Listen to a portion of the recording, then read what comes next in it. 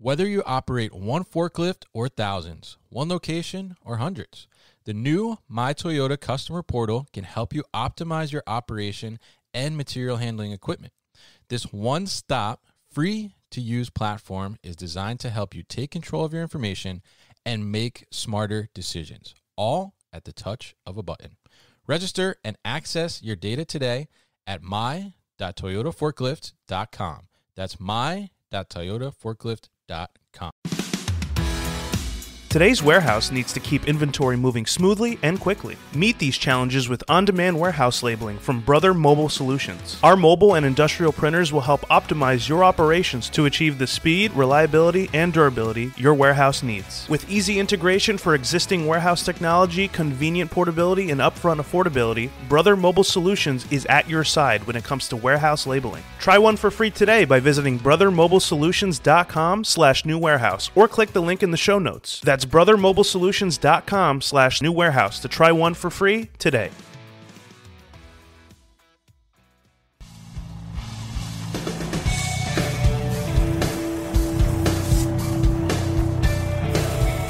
The New Warehouse Podcast, hosted by Kevin Lawton, is your source for insights and ideas from the distribution, transportation, and logistics industry. A new episode every Monday morning brings you the latest from industry experts and thought leaders. And now, here's Kevin.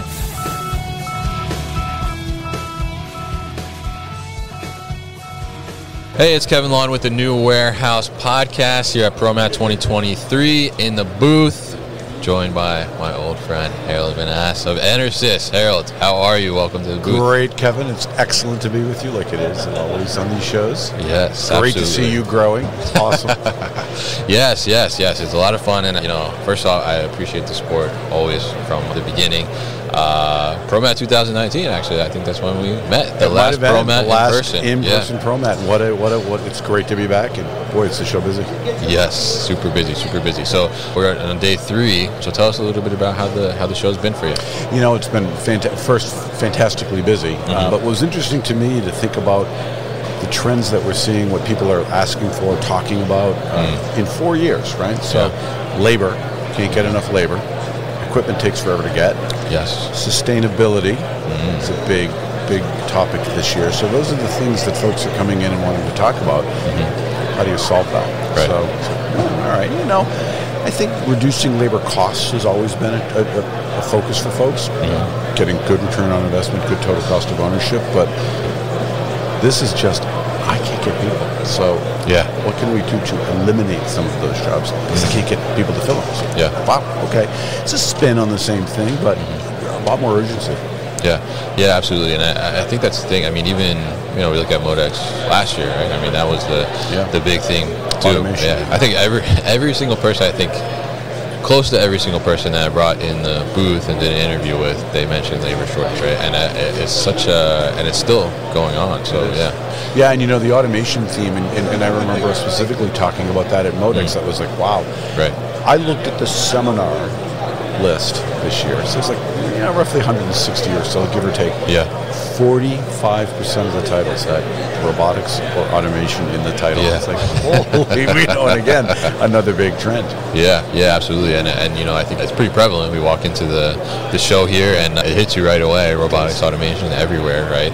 But tell us a little bit from the power perspective and the energy perspective, what are the big trends that are going on there? Yeah, so for us, we're really happy to see all of it because it's electric power for the most part. Right.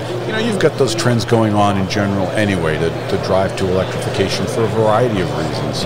But with automation in particular, you're seeing power needs reflected there with, I don't want to do any maintenance because, again, it's automated, so I don't want to have to put a person to do some of that stuff. In our booth this year, we're running a live wireless charger with an AGV vehicle. Right. We don't make the AGV, JVT put it in with us, so we partnered with them to show it at the booth. And it's running and charging, and when you look at that, it's kind of exciting because it's charging our lithium battery, and you think about automation, so automated guided vehicles. Well, but sometimes if I don't have hot shoes or I'm not working on a connection, I might have a person plug in. Or if I am running hot shoe connections, which is very typical, those will wear and I need to have a person replace those. Well, you don't have wear and tear on a wireless charger, and when that AGV hits the charging stand because it's programmed in, there's no one that needs to do anything. So you're seeing that true automation, and then the maintenance-free products really lend themselves well to that because typically, and for us, we have ThinPlay Pure Lead and lithium ion, both. A rapid recharge, high power, no maintenance, all of that saves energy, be more efficient, and save water. That's been a little bit of, and it shouldn't be, but the surprise again on the sustainability thing. People are looking at that sort of stuff. Interesting. Hey, we've got water conservation goals that people want to hit, companies want to hit, and so when you look at a flooded lead acid battery, which we make a lot of, going to a maintenance-free product, you're not watering it. So there's and the math is kind of crazy how much water you can save, hundreds of thousands of gallons in a large facility, with flooded as you convert. So you've got all that, and in addition, you're seeing the trends of IC to electric. Carb on the West Coast is driving some of that, the carbon reduction. But then just as we're moving inside the facilities, you don't want carbon monoxide being generated. So you're doing batteries. Lots of that sort of stuff. So some of those trends have been happening and continue to happen, but then you see these other trends, the bigger trends that are accelerating some stuff. Yeah, absolutely. And I think it's an interesting point about the water. I never thought about that from that perspective, because I think we've talked about sustainability in the past around the batteries. It's about the waste and the recycling. Energy savings, recycling, exactly right. Yeah. But then you come and say, I can do that. It was interesting. So I did a seminar yesterday, and one of the stats that I had done some research on was the number of companies that now offer or issue a sustainability report. So 11 years, in 2011, 20% of the S&P 500 companies, I think, would issue one. Today, in 2022, I believe the statistic is 96%, 95, 96% of S&P 500 companies issue a sustainability report. Wow. 80% or so of the Russell 1000 publicly traded companies do it. So you're looking at this as not just a fad. This is a trend, and people are looking at all of that stuff. So when you do sit down and look at your operation, which is one of the things that our group is really working with, the EnerSys team, work with the customer to think through some of that stuff. Right? Like, let's not just take some of that stuff for granted. Let's sit down and say, okay, if we really put pen to paper, and we use a modeling program called Insight, but we start looking at those things, what are all the ways your power decision impact other areas? So tremendous with what the CEO of our company signed a water savings goal. I mean, as part of a publicly traded company, we signed on to that. We're putting a farm of solar panels in our corporate headquarters. We're in Reading, Pennsylvania. We have a lot of space doing that to offset carbon emissions from our plants. So again, sustainability, and we've heard a lot of it here at the show. So you see a lot of that stuff.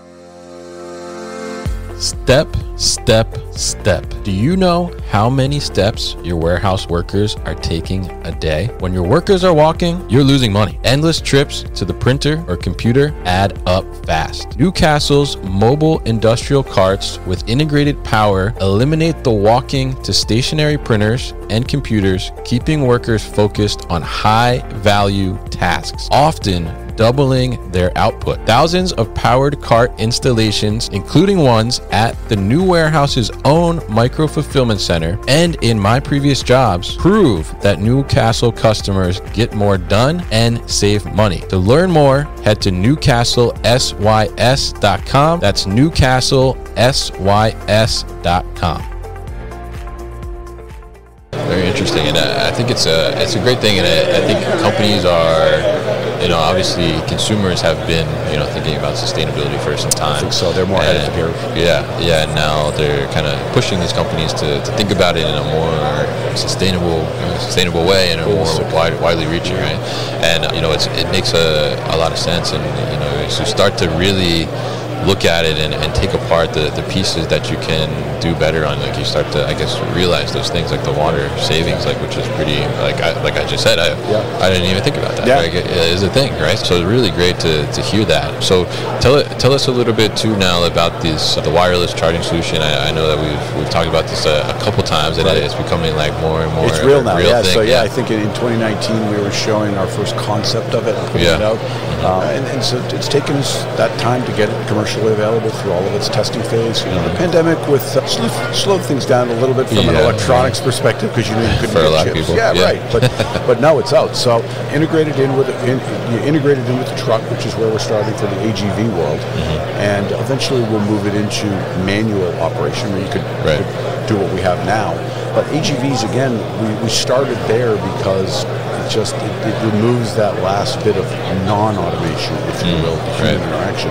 The one we're showing, it has a front-mounted charging pad. So the way it works is you have a charging unit with a charging pad. We call it a primary internally. Yeah. And then a secondary, which is your equipment pad. That's what gets mounted on the truck. Here we've got it mounted on the front of the truck. You can put it on the side of the truck. You can put it underneath and put a pad on the floor. It really depends on how you want to integrate it in the facility. So that secondary pad is connected to a power converter, which then charges the battery. So in our case, with our wireless, we work with our lithium-ion product, our Thin Plate Pure Lead product, and flooded. Because again, I've got that secondary device specific to that battery. Right. So you may have multiple technologies coming and working against that one wireless charger. Typically with AGVs, you might see 3, 4, or 5 vehicles all with their own secondary pads that will come back to the primary just on schedule. Right? It's all programmed. Robot doesn't care. Come in, probably do their 20-minute charge, and away they go. So it's just kind of a game changer, right? You think about it. So that has been a big draw on it. People are very excited about it to see, that factored in with our battery as one integrated system. Right. The truck and the battery are talking, so it knows, okay, if I get to a certain level of discharge, I need to go and recharge. Typically, you'll just program it in. It's like, okay, on the run, go hit the charger for a bit and then move on. And again, Thin Plate Pure Lead and lithium-ion are really good at what we call partial state of charge, or opportunity charging whenever you can. So it works out really well. It's very exciting. It's cool to see. Yeah, definitely. And I think it's having the wireless charging situation is like way overdue, I think, right? I mean, it makes total sense to bring it in and be able to give that flexibility, because one of the issues is forklift operators, sometimes they forget to plug in, right? And then the next shift is kind of like screwed a little bit. Absolutely. And so that's where we want to work this, where we move it into what we call manual trucks. Is where they're going to park the truck. They just park and it charges because they've put it in the right place. Everything works. It just charges up. And we tend to take a really big system approach in the way we do stuff. So our batteries and our chargers working, collecting all that data, so in sort of an IoT environment. So not only do you get battery to charger talking and battery to truck talking, but you're getting that data also as an operator or a manager in a facility, or maybe a manager of multiple facilities. You're looking at how all of that works together. And where we're working in our data world, right, in our IoT world, is prognostics and predictives to sort of say, hey, Kevin, here's how your trucks are operating, and here's what the batteries are looking like, and you've got something's going on here. Maybe they're not plugging in or parking right, or they're not just getting it. You're seeing some. We want to call out problems to allow you to fix things. So things like that. So that's the next round for that. All right. We'll be looking forward to that, definitely. And I think it's it's a great thing to be able to take this technology and take it to the next level, and just seeing, I think, in our space overall, the material handling industry. I mean, it's crazy to think. We referenced ProMat 2019 a couple times here, but it's crazy to think just even how much the technology has grown since those 4 years has gone past, right? Well, it's funny because as I was thinking about our talk, it's like, wow, we were together, and yes, we do our Modexes, but you think about the ProMats, because it's been 4 years, and really, things have changed a lot in that time frame. Yeah. So it's cool. Yeah. It's all good. This is a great industry. It's so much fun, and it's just vital. And hey, the pandemic proved that, right? We all wanted stuff to deliver to our house. The forklift touched every bit of it, and it had to be powered by something. Yeah, absolutely. I mean, even I was talking to somebody earlier this morning. I mean, even if we look here in the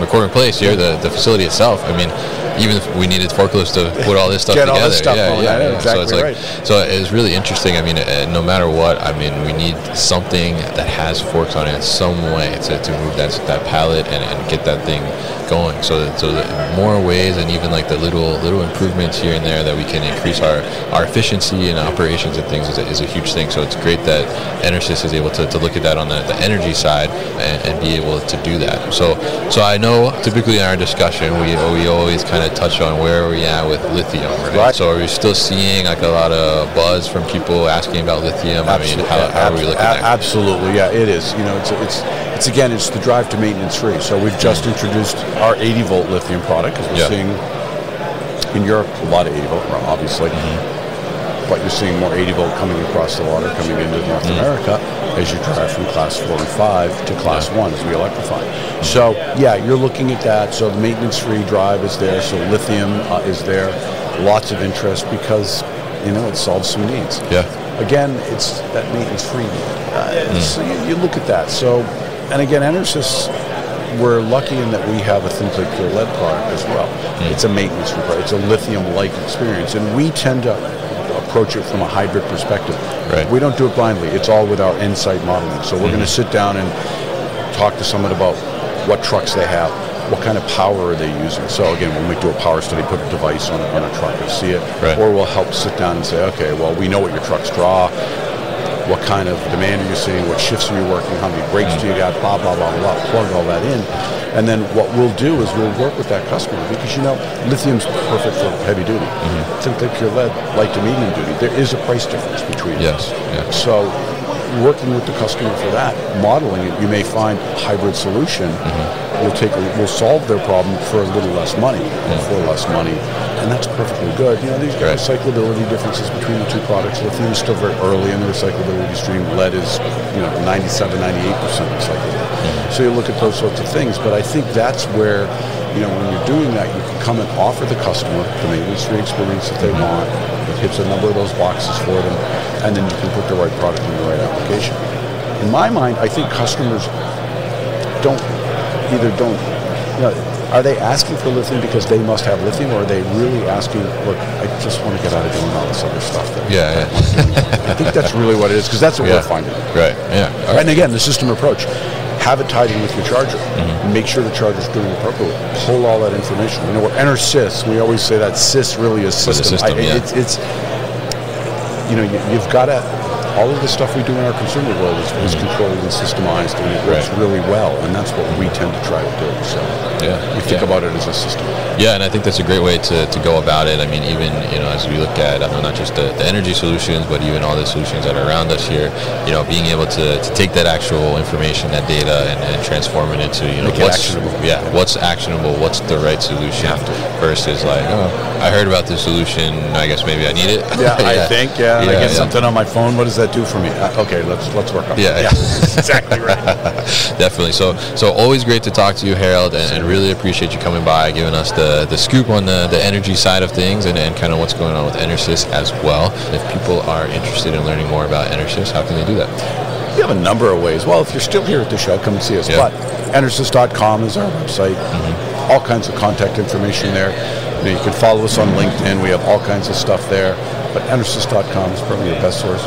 Check us out there. Check us out at LinkedIn. All right. For us on podcasts. Definitely. This podcast. This one here. On exactly this right. This one. Exactly right. So we'll definitely put all that information at thenewwarehouse.com as well, so people can easily find it. So, Harold, thank you once again for coming by. My pleasure, Kevin. Always a pleasure. Thank you. You've been listening to the New Warehouse Podcast with Kevin Lawton. Subscribe and check us out online at thenewwarehouse.com.